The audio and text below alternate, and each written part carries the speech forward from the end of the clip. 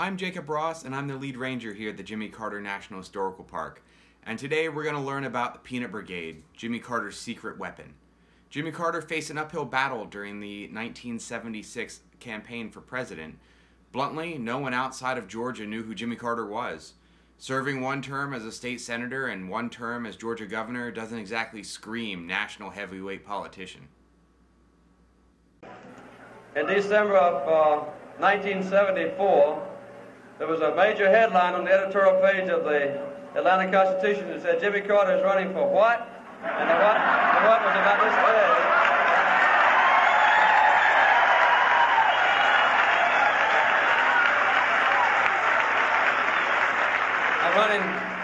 I'm running for president. Jimmy Carter entered the Democratic presidential race a political unknown.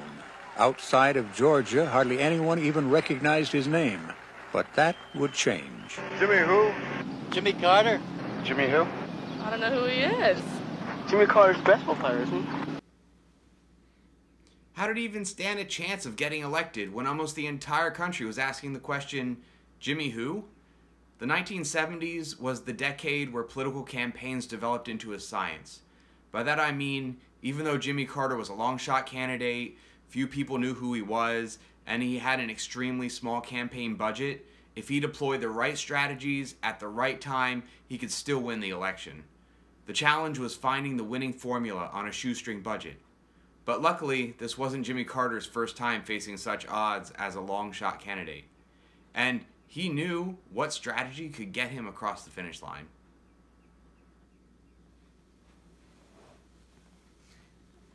When Jimmy ran for the state senate, I kept our farm supply business. I stayed at the office of the farm supply business, but Jimmy would go out every day and campaign, and he would come back with names of people, and I would write letters to them. I think he probably helped writing some letters, but that was my responsibility. And the children took, the boys took posters and nailed up posters all over town and that kind of thing, passed out some brochures in the counties around. For governor, the boys campaigned some. They were, Jeff was not old enough to campaign. He was the youngest, and so he went with me. And we drove all over the state, just going from one town to another. Jimmy got in the governor's race late when our leading Democratic candidate dropped out with a heart attack. And so we didn't have very long to campaign and really didn't have time to organize or anything like that. That was the first time he ran. He lost that time, ran 4 years later and won. And we all got out and campaigned.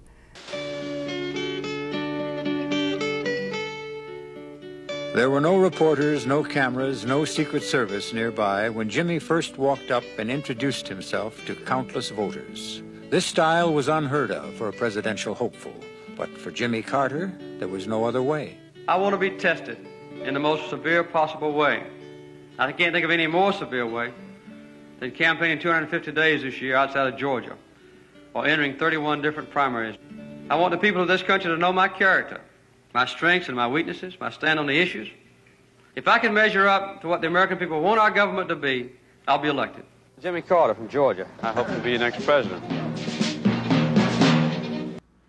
During his state senate and governor campaigns, Carter learned quickly that the most impactful way a candidate could spend his time was by hitting the streets and talking with voters directly. Political science Dr. Paul Hernson wrote, "Person-to-person communication is probably the most effective means of political persuasion and boosting voter turnout. Most campaigns believe that direct contact with voters is the best way to win votes. A firm handshake and a warm smile."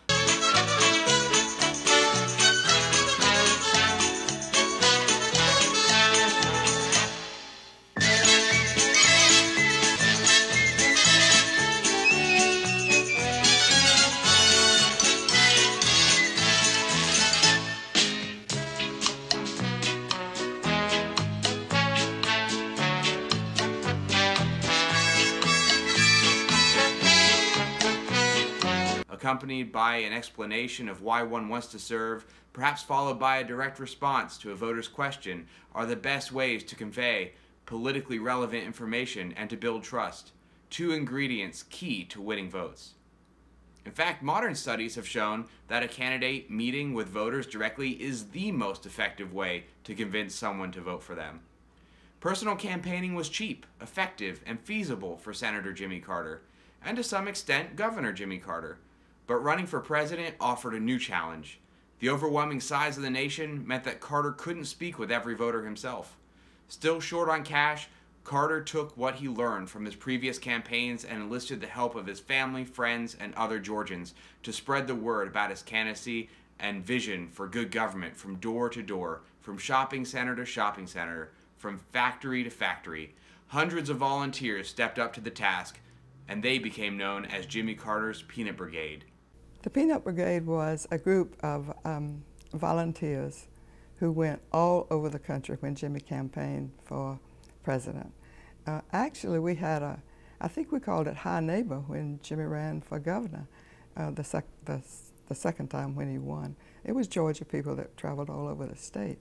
And that was where the idea came from, I think. And the Peanut Brigade was the president's race. And it was friends from Georgia to start with, and then as we gained and knew people and made friends and supporters in different states across the country, we had people from different states going everywhere too. It was, we couldn't have won without them, I don't think. These volunteers faced a monumental task.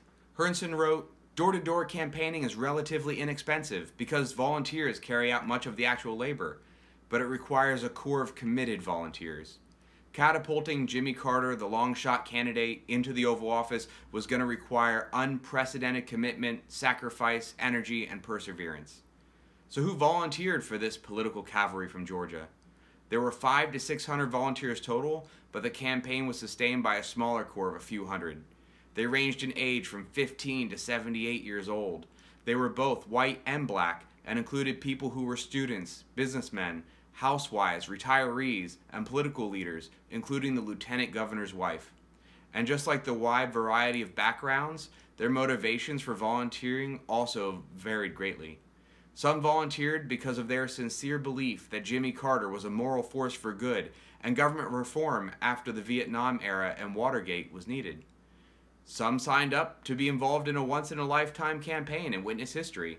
Others wanted to explore the country, meet new people, and see a different climate.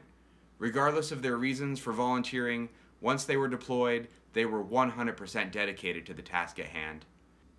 They had to be unwavering in their commitment. During the primary section of the campaign, the volunteers had no financial support. They had to pay for their own plane tickets, their own rental cars, their own meals, and their own hotel stays. The average volunteer spent between $1,400 and $2,300 of their personal funds if you convert it to $2021. The campaign in New Hampshire housed a few local campaign workers in a dilapidated house with little heat because that's all they could afford. And even that was soon condemned when a pipe burst. The volunteers usually campaigned for a week at a time and had to leave their jobs to volunteer, a monumental feat for those who were self-employed. They endured extreme weather, like the New Hampshire blizzard that covered the roads with snow and ice, and even negative 19-degree temperatures. And that wasn't to mention the threats to bodily harm.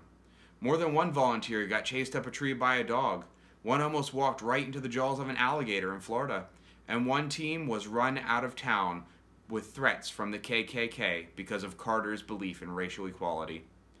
Stopping at the city limits as they were leaving, one volunteer prayed that the KKK rally planned for that night would be rained out as just retribution. Then God cast his vote for Carter with a downpour of 3 inches of water. But don't get me wrong, even with all the challenges these volunteers faced, they had more support than one waterlogged instance of divine intervention. The Carter campaign may not have had a lot of money, but it ran like an efficient, well-oiled machine. They took the latest research in campaign science and put it into practice with meticulous planning and voter targeting efforts to make the best use of limited campaign funds and staff. Local staff working in their respective states scouted out neighborhoods and prepared for the Georgian volunteers to make the most out of their week-long blitz. The Peanut Brigade was given intensive training briefings during their entire trip to their deployment location. When they landed, they were handed detailed maps of towns and neighborhoods with targeted homes of Democratic voters and public meeting spaces, a mission itinerary, pre-organized campaign event schedules, mountains of printed literature and buttons, and most importantly, walk cards. Walk cards were used to get the most benefit out of every voter interaction. While volunteers spread the gospel of Jimmy Carter to everyone they encountered, they also collected information about each voter. Their name, address, contact information, how favorably they viewed Carter on a 5-point scale, and what issues were important to them as citizens.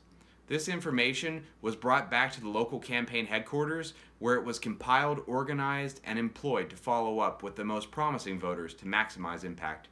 In this way, the Peanut Brigade volunteers served the dual purpose of voter outreach and strategic research. As they split up into teams and fanned out across each state, public reception of the volunteers was overwhelmingly positive. But people generally thought they were nuts. Many of the New Hampshire voters invited the shivering Georgians into their homes, stating that even the hardiest Granite Staters wouldn't dare brave such weather. One volunteer was almost arrested when a local policeman thought that her foray into the sub-zero conditions was recklessly dangerous. When many voters learned that the volunteers spent their own time and money to do the grueling work of campaigning for between 12 and 16 hours a day, they were simply shocked. Anyone willing to work that hard and sacrifice so much for a political candidate must be representing one special man. This is what ultimately convinced many voters that Carter was worthy of their ballot. Even one of Carter's opponents, Mo Udall, kept running into Carter's volunteers and exclaimed, "God, they're everywhere!" The voters were not only impressed by the Peanut Brigade's volunteers, but also enjoyed their company. The Georgians' southern accents mesmerized their northern hosts. These exotic volunteers from a land far away earned instant celebrity status when voters learned of their personal friendships with the fabled peanut farmer from Georgia. The good behavior of Carter's ambassadors went a long way to convince northern voters that this candidate was part of a new South, one where a southern politician not only was effective at economic development, but also advocated for civil rights for all.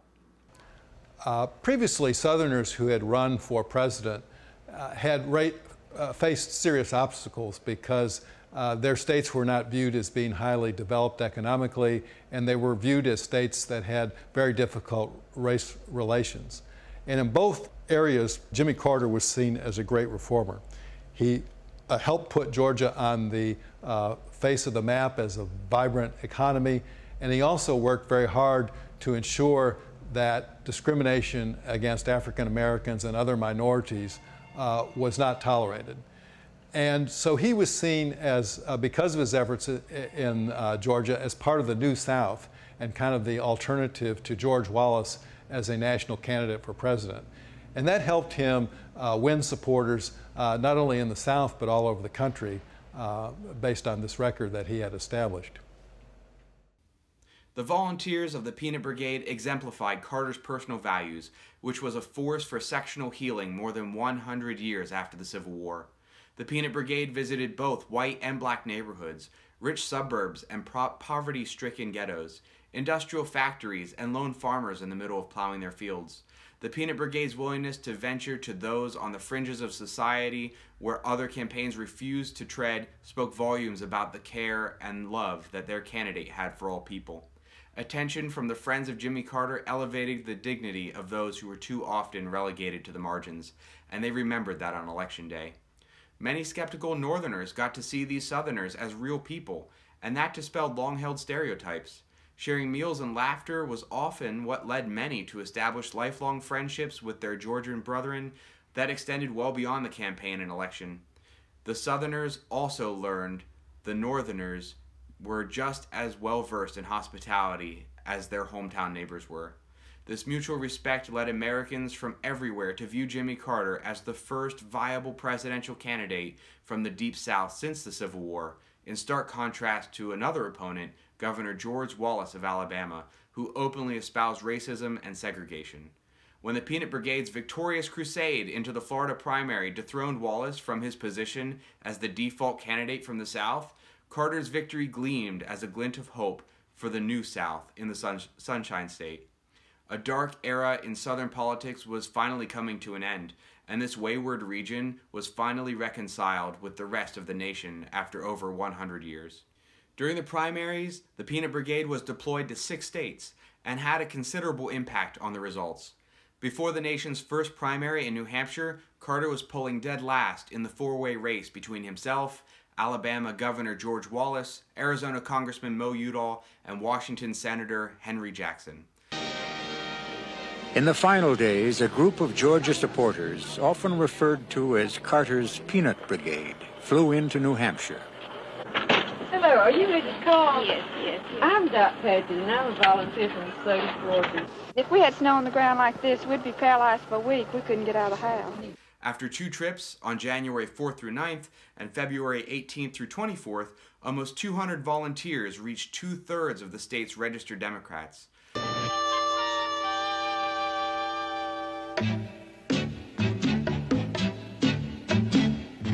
The last vote was cast and the polls were closed.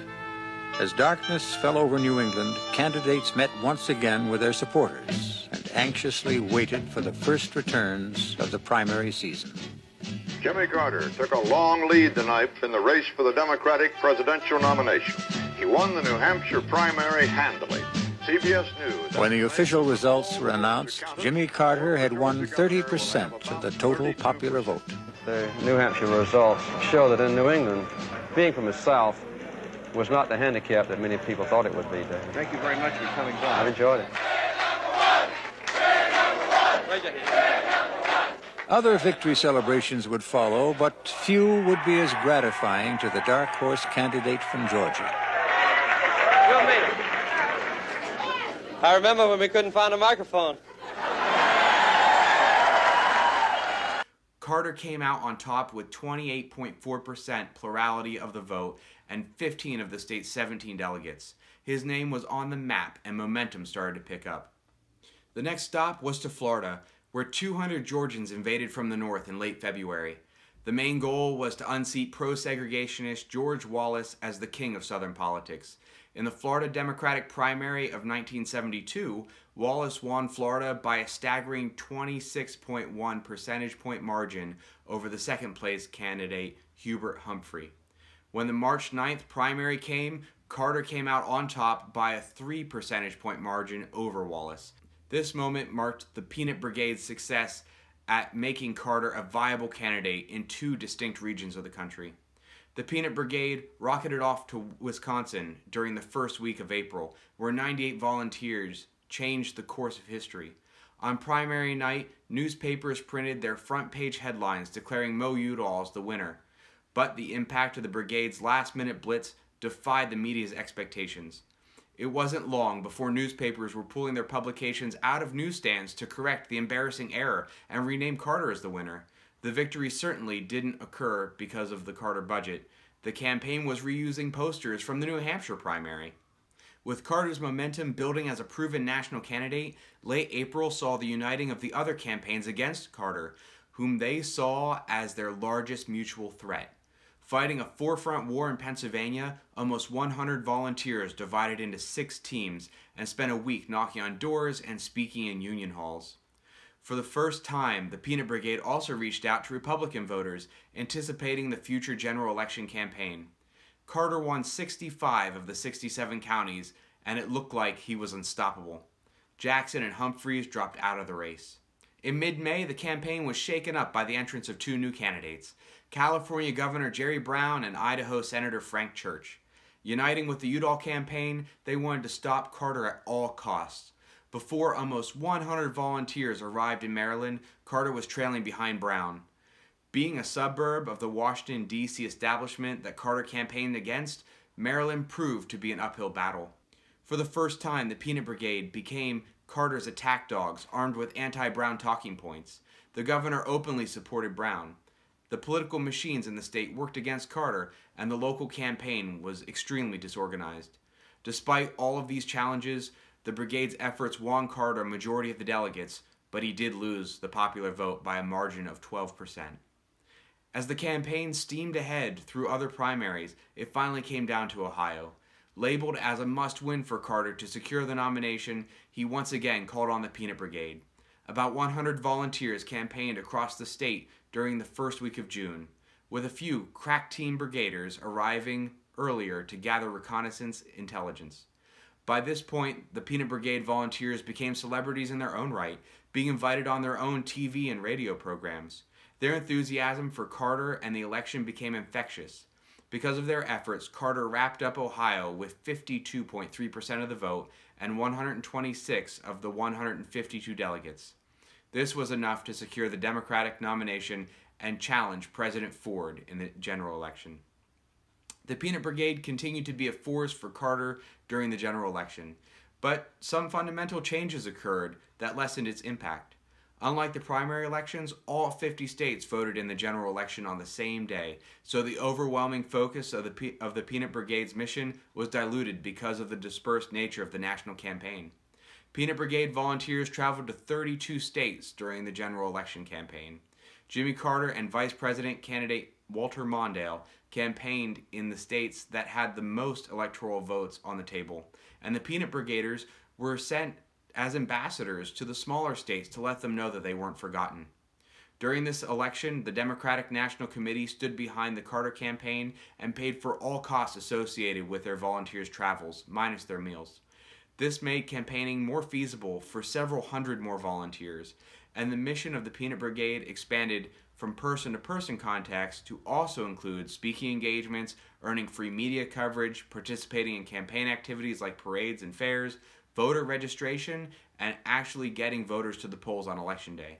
Due to many other factors at play during the national election, the deployment of the Peanut Brigade did not guarantee victory like it did during the primaries, but it was still effective at convincing the nation that one young man from Georgia would make a great president. Jimmy Carter won the election with 297 Electoral College votes to President Ford's 240, and one rogue elector who voted for Ronald Reagan. The morning after Election Day, when it was clear that he was the next president-elect, he praised the Peanut Brigade and proudly stated, "Without them, I could not have won."